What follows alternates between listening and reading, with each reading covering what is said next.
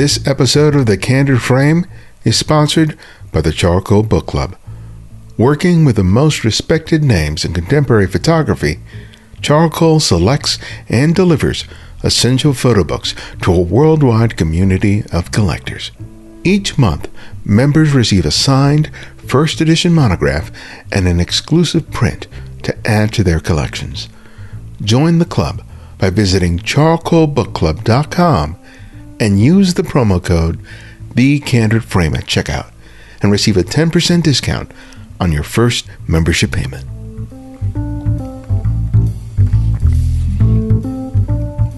My current position provides me a unique perspective. I experience firsthand what it takes to curate and put on a museum exhibition. Many resources, including people, time, and money, are needed for an idea to turn into an open show. The care and dedication involved are not to be undervalued or underestimated. Natasha Egan, the executive director at the Museum of Contemporary Photography in Chicago, knows that very well. Over the past 2 decades, she has not only curated numerous exhibitions, but she has played an important role in establishing the museum as an important force in photography in the heart of the country.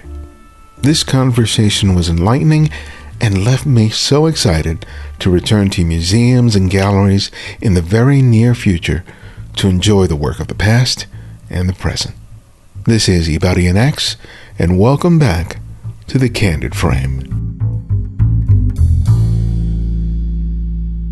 How are you? I'm good. I'm very good. Yeah.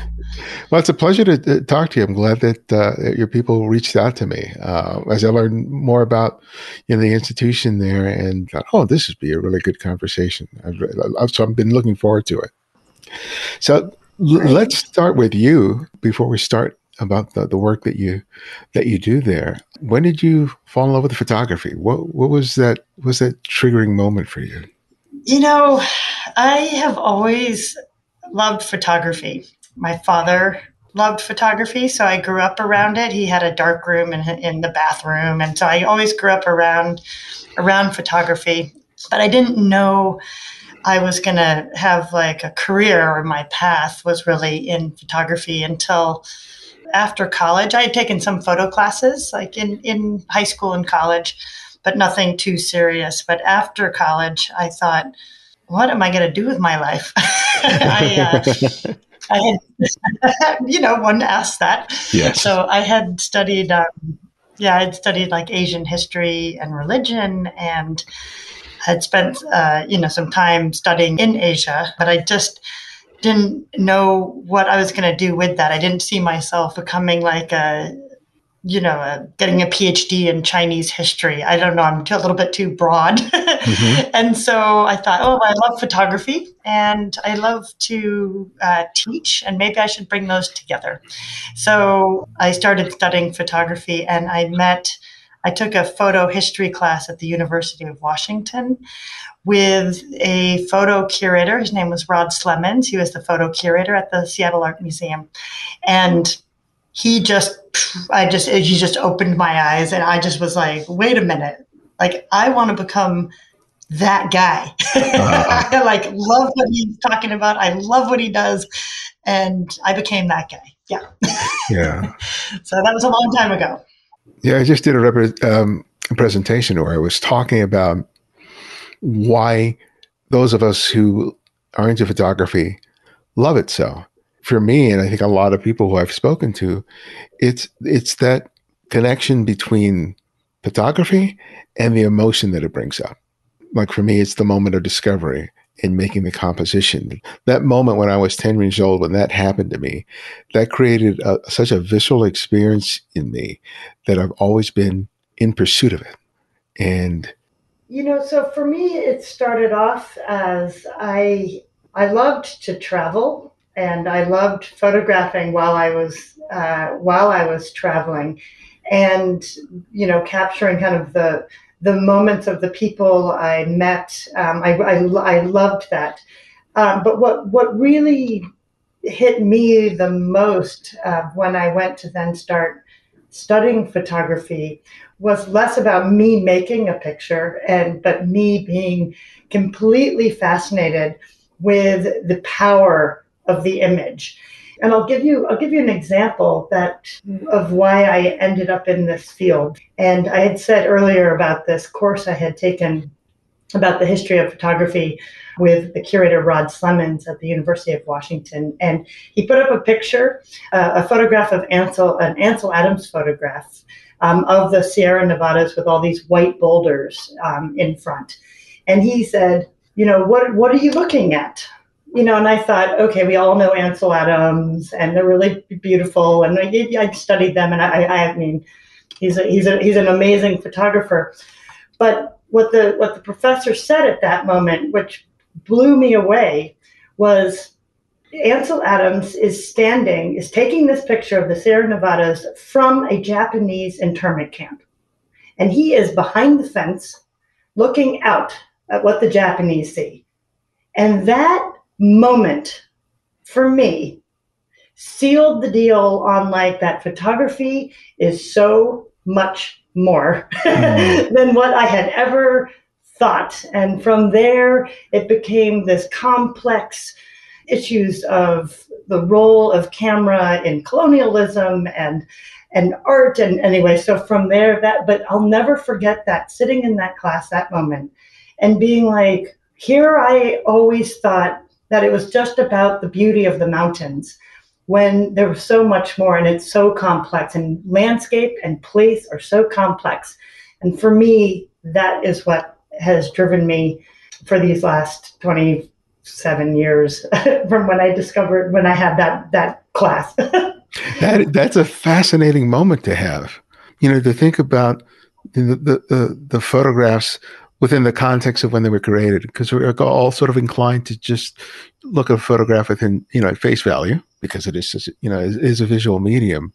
But to see the photograph and the experience of creating it and experiencing it as a viewer can be deeper. That having that context provides so much more to the enjoyment, the pleasure, the insight that you can get from taking a look at a photograph.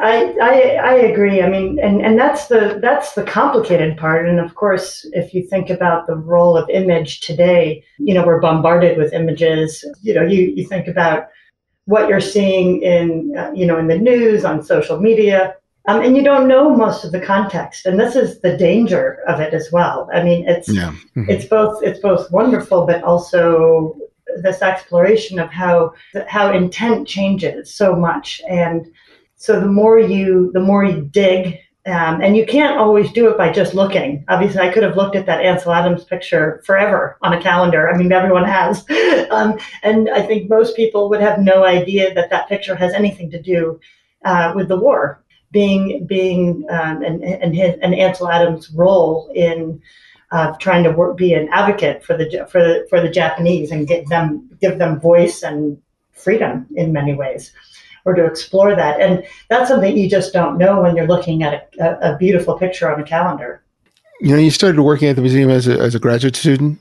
Yes. That's a completely different world, when you work in an institution like that, because people think, oh, it's a nice place where you can go see photographs, right? But there's a lot, there's a collection that has to be preserved, that has sort of be quantified in terms of the information, in terms of the photographer, what it was created, the methodology. But like you said, there's so much to be learned about the photographer, why and when the images were created. What were some of the surprises that you sort of experienced during those early years of working with at the institution that opened your eyes even more than they already were?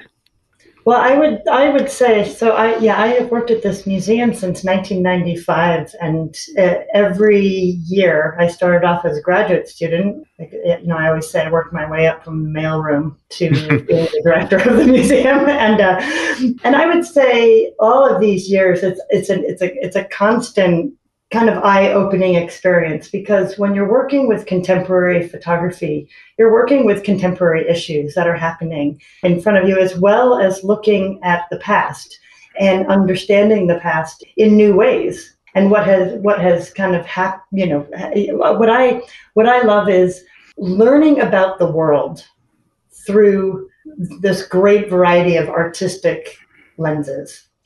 And the more the world has opened up because of social media and just globalization, the more you understand or the more you learn about how history has been documented and how it has to be kind of unpacked, and how the camera has been used sometimes in harmful ways and sometimes in really beautiful ways to look at the world and what's happening. So I'm trying to think of some other like moments that I had that like blew me away. Like I know it's so funny that Ansel Adams one. Like I just was like, what? And it just gives me a whole new appreciation. So I'm trying to think if I had other ones that I was blown away that I can like recall being blown away with. But there are many artists that I kind of fell in love with due to kind of like the complexity of the work that they were doing and what I was kind of learning from it. I'll give one example of an artist I worked closely with who I met in the early 2000s. Her name is Beate Gustow. She was living in Hamburg, Germany when I met her, and now lives in Berlin. And it was kind of still slightly early days of Photoshop. And I was a little skeptical of Photoshop because it's like I felt like it was kind of gimmicky at first. But what I love is with every technology, and with every technology that comes, I mean, we could talk about when color film came out, it was still looked at as only commercial photography and not embraced by the artist. And so it was the same thing with the Photoshop. It was like, until it's embraced by contemporary conceptual artist, it's just more of like a playful tool. But then once artists are able to use it in conceptual ways, I was able to then be like, okay, this is the future. And Beate Gustow was an example of someone who used Photoshop so smartly that was a new, I mean, this was like, again, like in the early 2000s, and it just like changed my opinion. So she has hundreds of pictures that are put together, but you would never know that. And so this idea of creating a place that doesn't exist at all, that looks completely like reality, but is then in a way painted and created. She does these idyllic landscapes, and then she does these totally, like, what's the word? Dystopic landscapes. Yeah. And so the idyllic ones look like kind of, they're based on these paintings from like the Renaissance, not the Renaissance, from, they're based on these sort of romantic paintings, and the dystopic black and white ones are based on sort of 1950s black and white architecture, where she really plays off of, and what happens when you look at these two bodies of work together, which are completely fabricated with like clouds from places and trees that have been chopped because they're from a city, but they're now like should be a beautiful tree. It's just, when you create it makes you think about what our place is, what we are, what is human, what's the human impact on the world, but what is nature, and so she was someone I really loved working with years ago, and have built up a relationship with, where I showed a couple pieces in a show, then I did a solo show and a publication, and I really invested time into that artist, and I really loved, in a way, discovering her, or me. I mean, I was introduced to her, but that was an example of where technology changes and how you really can use it as like a conceptual tool. The museum is relatively young, having begun in the mid 70s. It's located in the Midwest. What was the idea of creating, such an institution, such a body at that time? And what can you tell us about, the initial collection that was put together? Yeah, so one of the things that was happening in the early 70s and mid 70s across this country, and, also you see this in Europe as well, was this desire to have photography, stand out more on its own. So you had You had places like the Art Institute of Chicago separate. Photography had originally been in like prints and drawings department, and they created like a photography department also in the mid 70s.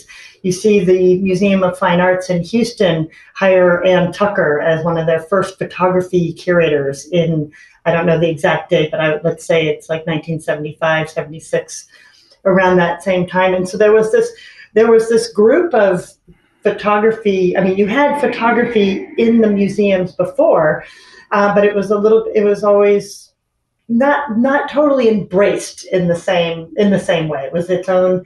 It's kind of their own department, or with prints and drawings, and so I think what happened was, I was not here when we formed the museum in 1976. However, there was a lot of discussion, and we are an academic art museum, and we have we're part of Columbia College, which has a wonderful photography department and a long history. And so you have to also then look at, when were schools starting to create photography programs, and our museum started off as a photography gallery to support photographers who were going to be teaching. And we would have, an exhibition of their work, and then they could maybe teach would teach classes at Columbia. And then what happened was that was in the 70s, and then in the late 70s, the chair of the photography department had band together with a group of, let's say, 6 passionate photography collectors here in Chicago.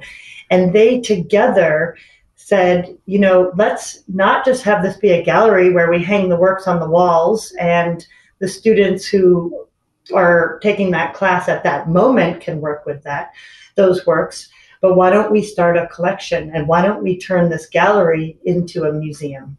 And so it was in 1979 that we collected our very first photograph. It's a very funny picture to have be the first picture, but it was this group of collectors kind of came together and started to purchase work for the museum and work with artists. And so our collection is now 16,500 works, and we heavily collect out of our exhibitions. So when you look at our collection, it almost has this wonderful history of who we were discovering along the way.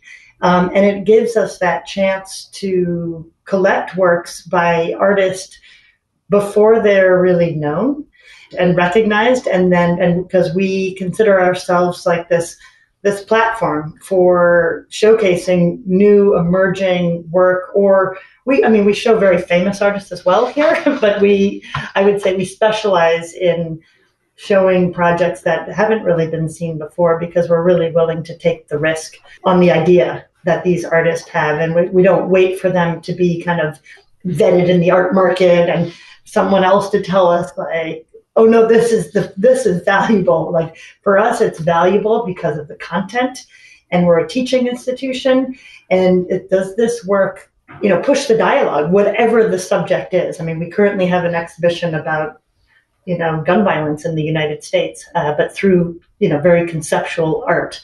So it's not like looking at a newspaper. It's looking at a more emotional, artistic rendition of how do you wrap your head around the amount of guns in the United States. Anyway, so. Well, that's an interesting thing to know, that's one of the ways that you acquire photographs, is through the exhibitions that are curated and then exhibited on the walls of the gallery there. I think that it's sort of a mystery sometimes in terms of, how do the images end up in a collection? Are there a secret cabal of photographers that are out there scouring for all this valuable work and competing with each other to get it? Or, so it's really kind of interesting to see that this is one of the many ways that images find their way into your collection. How have you seen, in terms of the choices of what to include in collection, change during the time that you've been there? Because we've always really focused on the emerging artist, we're quite proud of what we have collected over all of these years. And we're a little bit different than a lot of other, well, much larger museums that I think left a lot of people out. Now, of course, we have tons of people left out of our collection because we don't have the funds to collect all the people that are in the canon anyways. So we have kind of a different group of collection. But when we first started, to go back to your previous question, when we first started the collection, we actually had a much more narrower focus. It wasn't much narrower, but right now we collect kind of internationally.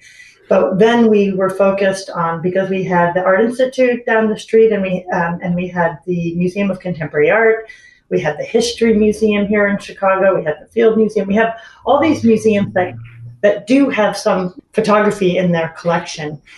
But the Art Institute was more historical, and the MCA was conceptual photography in their collection. And so we found this niche where we wanted to focus on American photography from basically, we had picked the date of when Robert Frank had photographed the Americans. Mm-hmm. So that was in 1956, and the publication date of the Americans was in the U.S. was 1957. So the founders of our museum, we have let go of this, but they said we collect photography by American artist or U.S. resident artist from 1957. And because they felt that Robert Frank's Americans, even though he was Swiss, photographing in America, mm-hmm. was a turning point in the way the camera was used as a tool for how he studied America. We let that go now it's probably been 20 years since we let that go, because it was too hard to argue, like, what do you mean Robert Frank? Like, let's talk about all the other people who did that before mm-hmm. Robert Frank. And so we had the director who let it go, ironically, you've heard me say his name before, my professor who was the curator at the Seattle Art Museum, who I met at the University of Washington in 2001, became the director of this museum. And so I worked with him. I was the associate director at the time with him. I literally did become him. As I said in the beginning of this conversation, my goal was to become him, and I absolutely did become him because he was the director, and now he retired, and I am now the director in his shoes, which is funny. So he changed that, and we ended up, because there was a lot of exhibitions that we were working on. We always had done international exhibitions, but we were constrained to only collect the work of the American artists that we were working with, which we decided, why are we doing that? So a big change for us about 20 years ago was to let go of that and really embrace what we're showing. And so I would say that a lot of what we have collected since then is it's definitely American, and we like to also collect local, but is a more of an international group of artists. And I would say a lot of the work is dealing more with kind of human rights. Mm-hmm. We take pride in that. We have a very good record of showing women artists. We have a good record of showing artists of color. If you look at our record, we're proud of that in our history. You support a program called the Midwest Photographers Project, which encourages the work of regional photographers. I'm really kind of curious to hear more about how you feel as a Midwest institution, how that provides you, if not sort of access, a different perspective than is traditionally considered when it comes to, the collection and exhibition of photographs. Because largely, it's been heavily weighted towards, East Coast or European traditions. How does it uniquely manifest where you are? I think it's very, very important for any place, and particularly a city like Chicago, which it's no longer population-wise the second city, but as you know, we're called the second city. And I think we have some fabulous institutions here. I mean, some of the most famous artists are coming out of, the School of the Art Institute of Chicago, Columbia College, University of Chicago, University of Illinois, Northwestern. I mean, the artists and the professors that are here, we have such a tremendous group of international thinkers in this global city. So I think it's very, very important to have this Midwest Photographers Project and focus on the wealth of creativity that is in your home. And I think if you drain that and don't utilize it and utilize the voices, you are not doing a service to your region, to your city, or to the world, because it's where it doesn't have to be. Art is far from about what's happening on the coast, right? Art is about what's happening in the world today. So for me, we focus on the Midwest, people working in the Midwest in that project. It's a project of about 70 artists, and it's a rotating body of work. So we don't actually own those pictures. We have like this archive where we ask an artist who participates if they would give us sort of working size, because sometimes the prints are so big that people work on now. But they do a working portfolio for us that shows a body of work. Because as a teaching institution or as a collecting institution, sometimes you are only able, because of the market and prices and space, you really can only collect one or two photographs by a particular artist. When, as you know, photography, like many mediums, but photography is one of the most where people do deep projects, where they focus on a body of work, where you're going to look at, I'm thinking about the current exhibition that we have, which is about guns in America, and we have the work of Nancy Floyd, and she has done a deep investigation of women who own guns. And so the important part of it is to see the breadth of her work and all the different people and all the different emotions and all the different reasons of why it's important to these women to own these guns.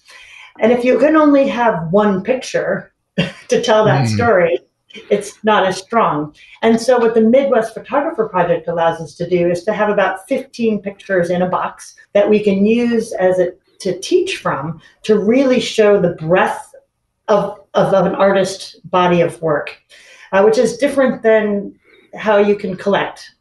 Sometimes you can only collect one or two of the pictures because of affordability and all sorts of reasons. So as a teaching institution, and also to give people can look at the Midwest Photographers Project, and you can look at a whole body of somebody's work, and then it's led to collectors wanting to buy it. Of course, we use it as a teaching tool, but it's led to exhibitions, curators looking through what's in the Midwest Photographers Project and curating shows from it at the airports here in Chicago, or it travels.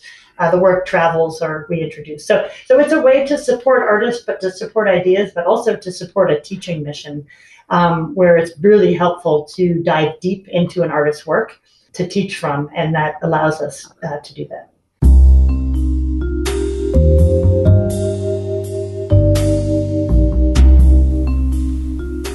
With my membership in the Charcoal Book Club, I am always pleasantly surprised.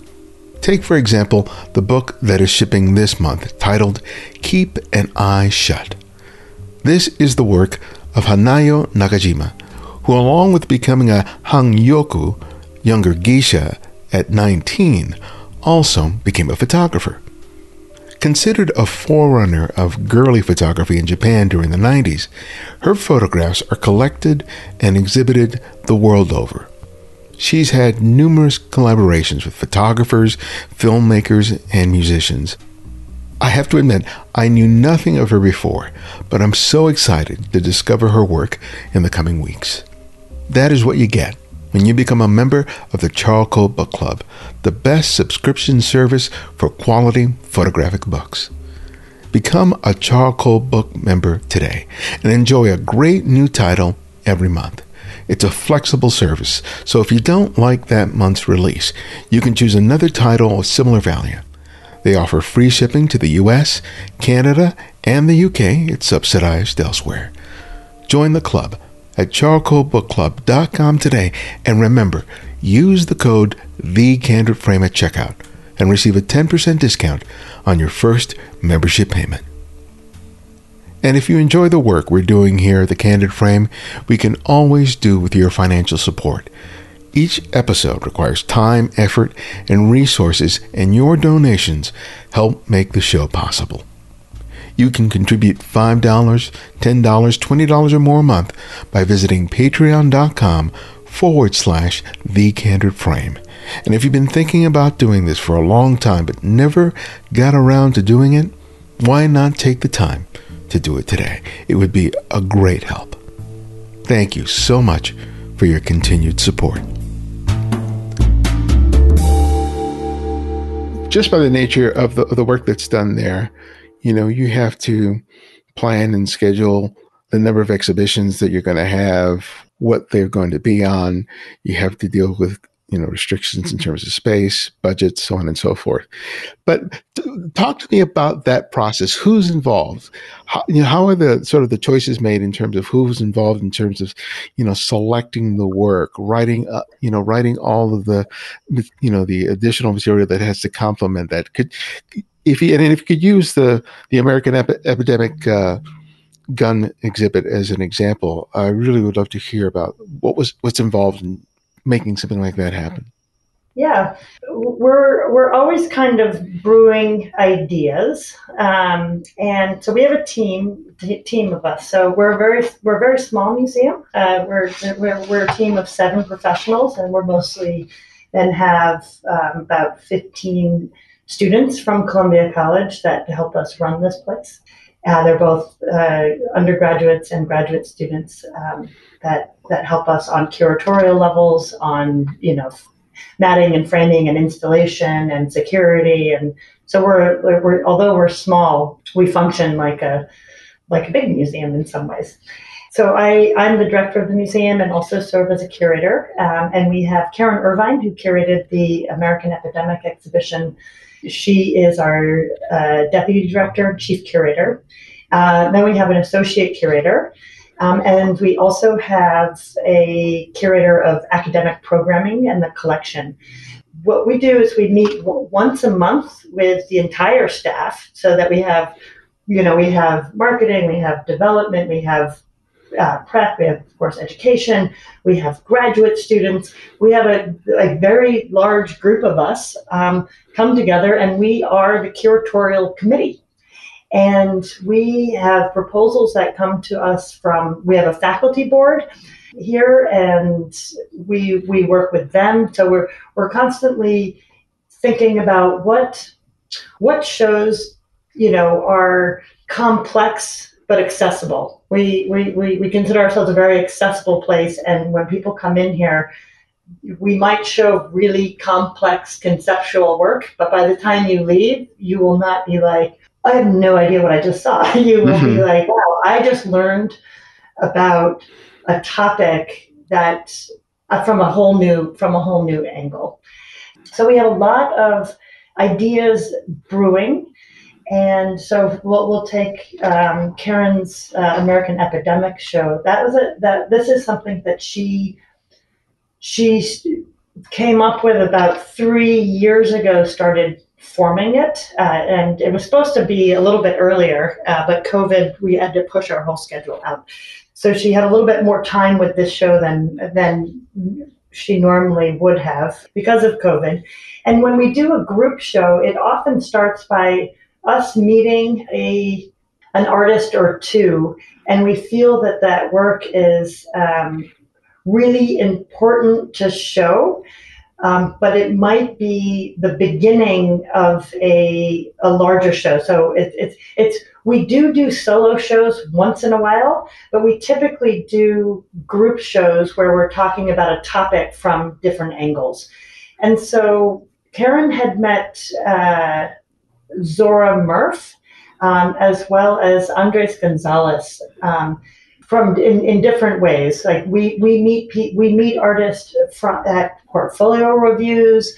We meet artists by galleries sending us a note saying, "Hey, I'm representing this new artist. I really think you should know about them because I know the work you do and the work they do." So we meet artists, and then and I would say that for her show, Zora and Andre really became for her the kind of the grounding artist that she then built the show upon. And it takes lots of conversations with people and then it takes narrowing it down, because with every topic we do, it's giant. It could be, I mean, and you could take it in so many different directions, but it's sort of about, you don't want artists completely repeating themselves, like doing this. So you branch out. So you have, so this show ended up being built upon issues of gun ownership, issues of guns and race, issues of gun and children, and just mostly also the issues of just the amount of deaths that are, and it's done by, I think there's 10 different artists in the show that together form a very, complex view where you leave here learning a lot about, or I should say, visualizing the data, in a really deep way. And so we typically work about 2 years out. Sometimes we work longer. Like for example, we do know 2 projects that we're doing in 24 and 25 because they are really long-term projects with big, large publications. And other times we work a little bit faster. And the best part of what we do is because we're small and can work fast, it's always amazing. People always say to us, like, this is in the news now. Like, how are we? And it's like, but if you think about it, like this gun violence show, people are like, it's so timely. And it's like, no, this has been an issue for decades. And some of the work in the show was made in 2021, but we also have work from 1990 in the show to really show, like, okay, yes, it's timely and we're talking about it, but it's not. But a lot of the issues that we talk about are so deeply ingrained,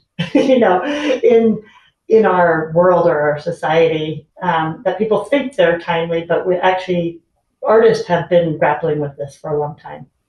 Considering that the subject of gun ownership and gun legislation is so polarized in this country, what kind of considerations did you guys have to consider with respect to both people who supported the institution and the audience? Yeah, that's a great question. And I would say that one of the things that make us who we are is that we actually do come out and kind of take a stand. And that can be alienating to people. And I think the art world, we have seen lots of complexity in the art world and institutions taking stands on certain things. You might recall the Museum of Modern Art when Trump put in the travel ban, the Museum of Modern Art changed their permanent collection display to showcase artists who were coming from countries that had the ban was put on, right? And so that is very interesting, right? Because for so long, institutions were kind of meant to be the middle ground, or you can't take a stand, or you can't go on a certain way. So I will say we have taken a stand, and that could predict some donors away from us, depending on their views. but it also draws certain audience and donors as well. That said, Karen's approach was very, so if you read the essay that is on, she took the approach of facts and data and the artist visualizing their projects and gives the platform to the artist to speak their mind. But I already mentioned like Nancy Floyd's work in this exhibition, and Nancy Floyd's work is in a way, it's just documenting and there's interviews with these women, the women with like why they love their guns, and it's pictures of women holding the guns that they own and why they have these guns, and some of them are their grandfathers, and some of them are for self-defense, and some of them are for I just grew up with it, or they have all these reasons. And that work in this show is not being critical of these. It's not a critical. It's like you're allowed to have these emotions. So we don't come out and our wall text isn't saying like you shouldn't own those guns. It's just putting it out there so that people can understand. And when they read it, you're sympathetic. Or not. Yeah. I mean, I'm what your reaction is to the interviews, but it does lay this. So we kind of take a stand, but we also mostly let the art that we show give that viewpoint. Although by choosing the artist, that are showing the work of like the issues of race or so one of the projects is not photographic in the exhibition is a quilt with 1,004 squares, and the quilt is made out of police uniform that the artist Carolyn Drake bought from eBay, and the 1,004 squares that the quilt is made up of, because it's got a little bit of a missing, represents 1,004 people who were killed by police in 2019. So it's a visual representation.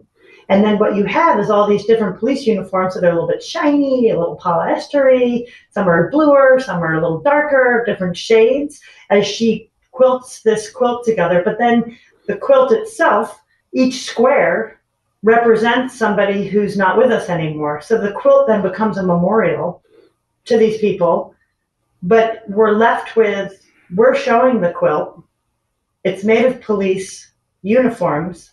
These people, which we don't have, it's just represented by a black square, or a blue square, I should say. They're more blue. It looks black. It's darker. So that's an example of we're presenting that work to question how many people have been killed by police in 2019. We have another work by Felix Gonzalez Torres, who's no longer with us. And it's similar, where it's a stack of posters that you can take, and it's a giant posters, where it was for Time magazine in 1989. I think the piece was done in 1990. And in 1989, he took if he could get a picture of somebody, it's this whole grid of this giant poster that has the picture of every single person in the month of May of 1989 that died from a gun. So that includes murders, it includes suicide, it includes accidents. And as best he could, he has a little bio, and if he could get the picture, or it's a silhouette, and it's this grid and it's 1 month, and I can't remember, I don't have it in front of me, so I don't know the number, but it's 1 month in the United States in May of 1989. The artists are just putting those facts out there. And then the way Karen wrote the essay was to lay out those facts and to talk about those issues, but not to then, she herself isn't coming out and being like anti-gun or whatever, but based on it, you come out of there thinking, we do need some better gun legislation. I can't say the word today. Anyway, so that's kind of how we take a topic and have artists take it apart and then bring it back to you in a very visual way that hits you. I mean, those two pieces, Felix, the two grids, one being a quilt and one being a poster with pictures or silhouettes and names and as much information as he could get on them. That's so powerful. Yeah. And one was made in 1990 and one was made in 2021. Yeah, I mean, and yet they're so similar because they're the squares, the grids represent each other, and that's yes. So, and I know we went on a long tangent, but it's how we present work, and we really are here for a platform for artists, but obviously curators and institutions, we're also humans, and there's lots of choice.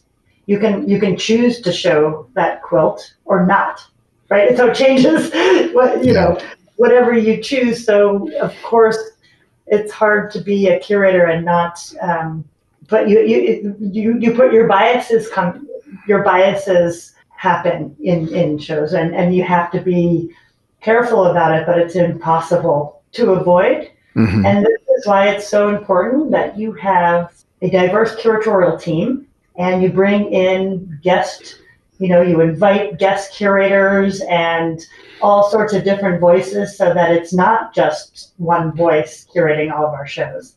It's a lot of different voices that come in, and we let those curators give their voice to their show. And sometimes, like, we had a wonderful show by the writer and photographer Teju Cole, where he went through our collection and did curated a very powerful exhibition kind of about the state of America through it was almost like a visual poem he wrote through our collection.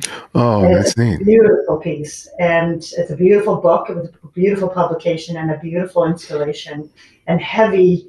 It was heavy, but very poetic with the way it was curated and the installation, and it built up from single images of the road where you have Dorothea Lange to pictures of war and explosions and death and environmental catastrophe. Anyway, so it was really amazing curatorially of how he went through and how his voice as a writer and a critic, how then he was able to put that onto the walls. And we love giving our space, like to have it be a platform for someone else's voice, utilizing all the works in the collection. And that was a beautiful show. Yeah, that sounds awesome. Heavy show. Yeah.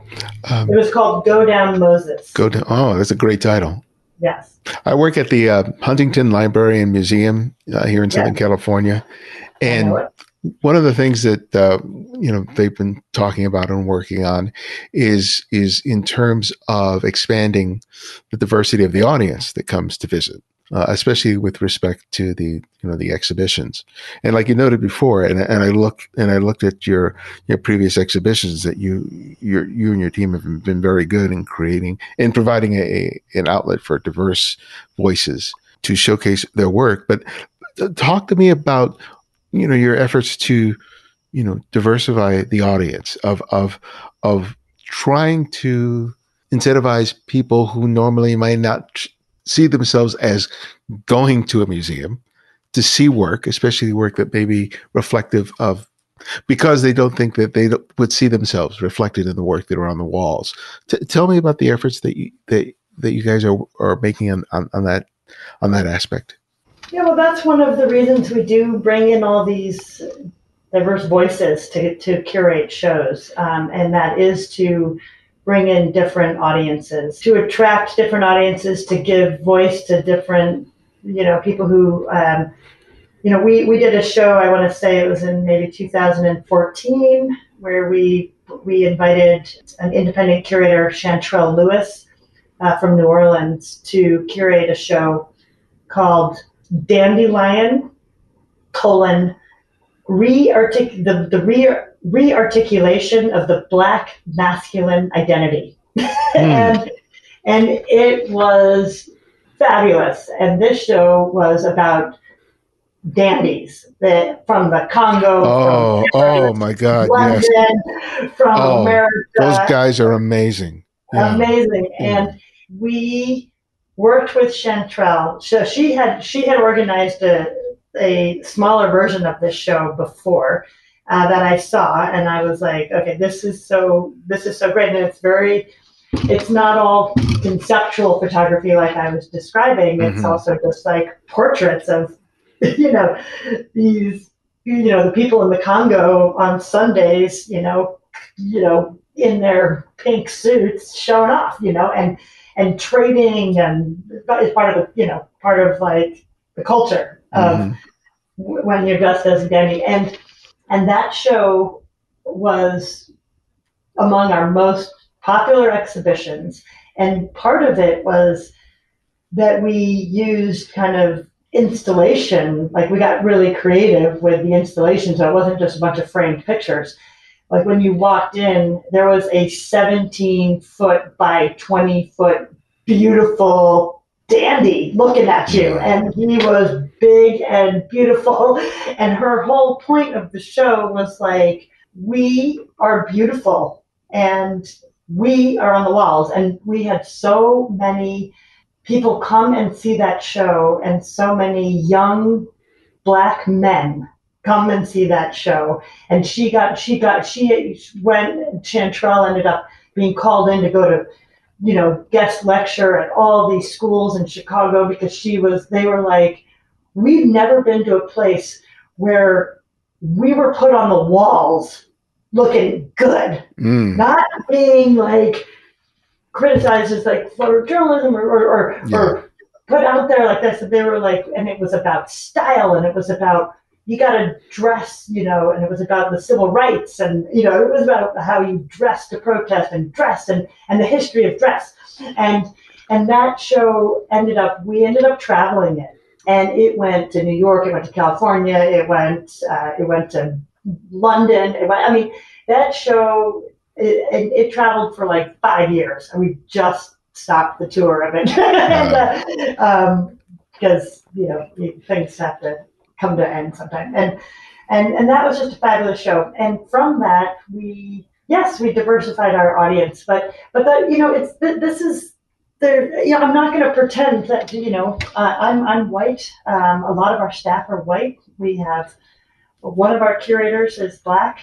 She's also our newest curator. And so institutionally, we still have a ways to go, to become like a truly anti-racist institution, and diversifying board, and diversifying, who the funders are, and diversifying the audience.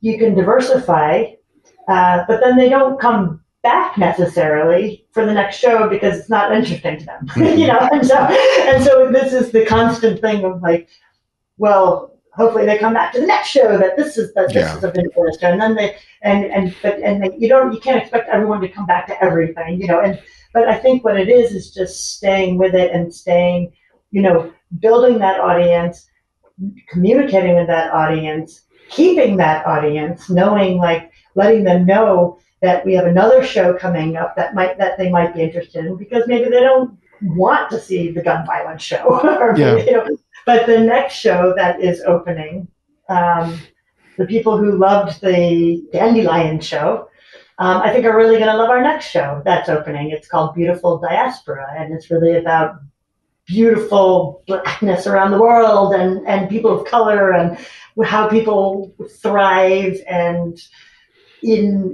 like, I'm Black but live in the Philippines, or so it's about this like global beauty with struggle, but with beauty, and it's a really it's going to be a fabulous exhibition, and so it's just important to get that out there. And we did really, really well. We had a wonderful exhibition that was also like so well attended, called In Their Own Form, and it was about like Afrofuturism, and it came out at the exact same time as Black Panther, coincidentally. And I was like, what?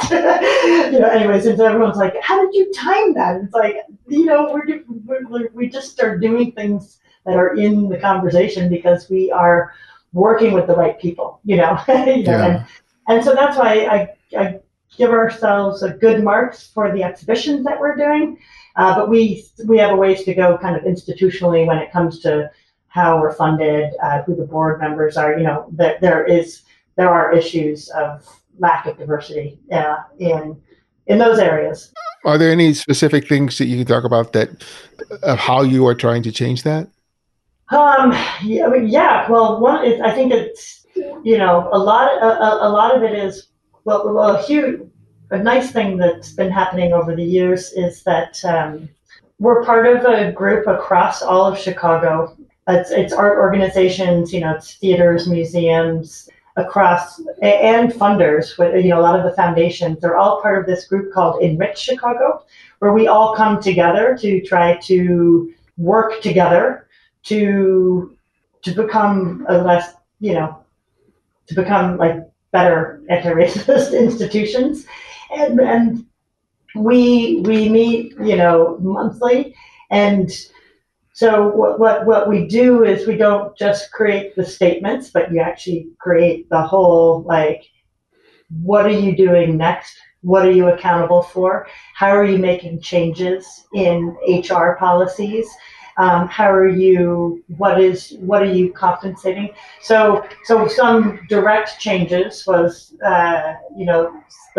for example, the woman who we have recently hired to be our associate curator was a curatorial fellow before, and that was like a part-time position, and that has been switched to a full-time position. And we also created we created two more full-time positions. So it's just it's changing priorities, Yeah. and having to let go of certain things and changing what you think of as what was normal, right? And so we're talking a lot about pay equity, but it's tough when you work in, like, unfortunately, the nonprofit world, has always been a little bit like a struggle because it just doesn't have that deep investment that the for-profit world has. Yeah. And so it's harder to change because it's easier to say, yeah, we need pay equity and we need this and we why are interns, our interns have always been paid internships, but a lot of museums take advantage of interns, and when you take advantage of interns, you end up with only privileged people who can actually do the internship. Exactly. Yeah. These kinds of things. So those are where the changes are coming at all levels of, like, where do you stop the internships only being for people provided who can afford to work for nothing, Mm-hmm. And so it's those sorts of changes that we're working with, and so it's HR, it's programming, it's meeting people, it's going, it's about creating more like cohorts, so that, because what happens is, like, when you have like a predominantly white board and then you have like a person of color join the board, they're like, okay, I'm like isolated here. So you obviously need more of everybody, not just, you can't do this token things. Yeah, because all of a sudden, they're looking at him or her and saying, okay, how can you help us fix this? Right. Exactly. And that is like the key thing, is to have them not even almost be part of fixing it, like, Exactly. just say, that is not your job, is not to fix that, Yeah. Anyway, so I think it's what every institution is working on right now, and has been. This isn't just since 2020. I mean, all of these. I mean, this has been in the works for a long time. I just do think that 2020 just put some serious pressure on institutions that were maybe just doing a little bit of lip service to. Yeah, all the issues of social injustice and just the dynamics of how things changed just because of the pandemic has, forced a lot of institutions to really rethink how they're doing things and why they're doing it. Yeah. But on a personal level, I would like to hear how, the last couple of years have made you think about what you're doing personally there, rather than, seeing yourself as ahead of this and, and looking at it as an institution as a whole. Has this time provided you an opportunity to explore again what you hope to do in your time there? Are you talking about with like issues of anti-racism or me No, just in personally? general, because, a lot of people sort of have time for introspective, and they go, God, they look at what they're doing, with their work, with their lives, and they think about, some people are saying, I don't want to do this anymore, and they just leave. Right. But other people are just really just reconsidering, okay, what do I want to do with what I'm doing already? Because they may be already very satisfied and very happy with what they're doing, but it's provided them an opportunity to sort of rethink what their goals may be or how they want to do it. And I'm curious to know whether, this time has influenced your own perspective in terms of what you're doing and what you would like to get out of it or provide for others.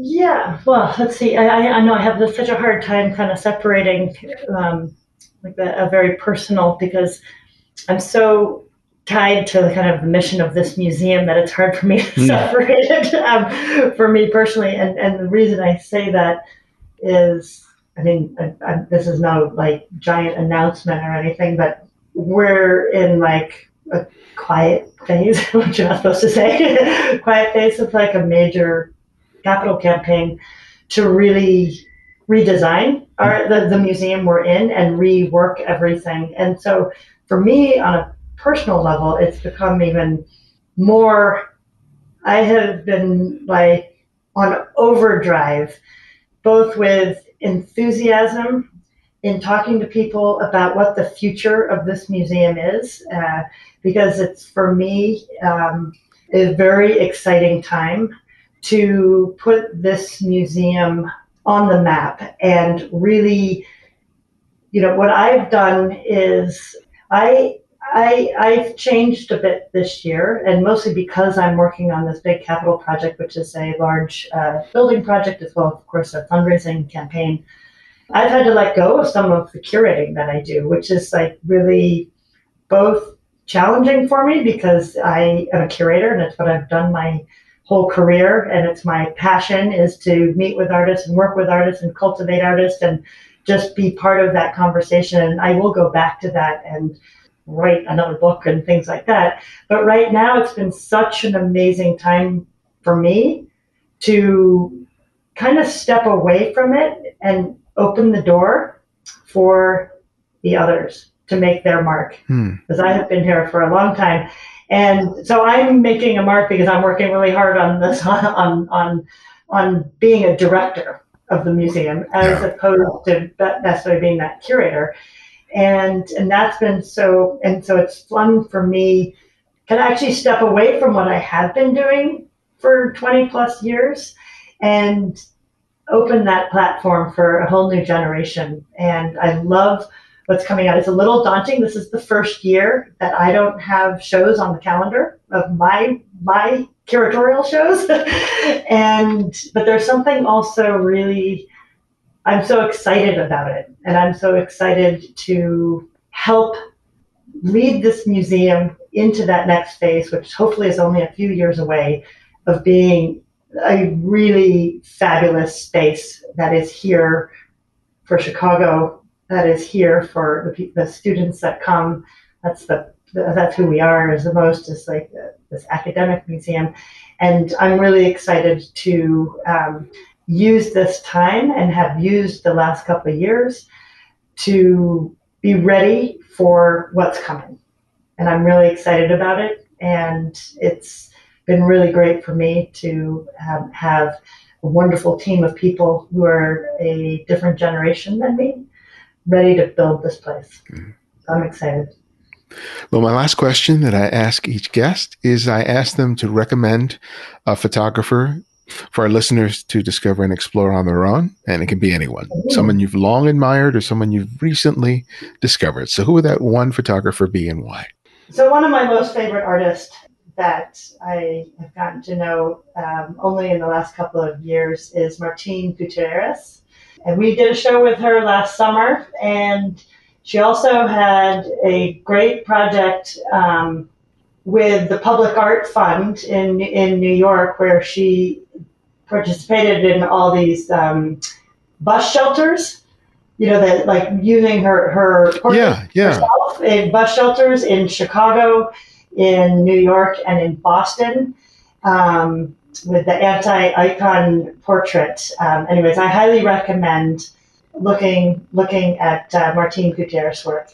Well, Natasha, thank you for that recommendation, and thank you so much for your generosity and your time. I really enjoyed having the chance to speak with you. Yeah, it was wonderful to meet you through the internet.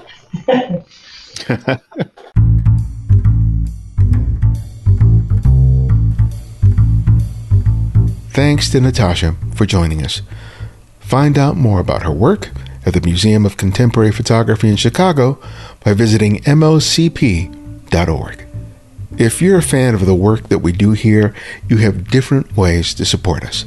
You can write a review on whatever service you use to listen to podcasts. Share a favorite episode on your social networks, be it Twitter, Facebook, or Instagram.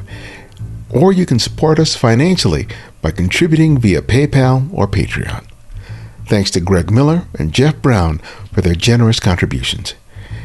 And if you can't find every episode of the show on whatever service you listen to podcasts, download the Candid Frame app, available for both Apple iOS and Android. And because of your generosity, it's free to download and use. No additional purchases are required. The Candid Frame's audio engineer is Martin Taylor, who you can find at theothermartintaylor.com. The show's senior producer is Cynthia Parker, and our music is from Kevin MacLeod, whose royalty-free music can be found at incompetech.com. And this is Ibarian X, and this is The Candid Frame.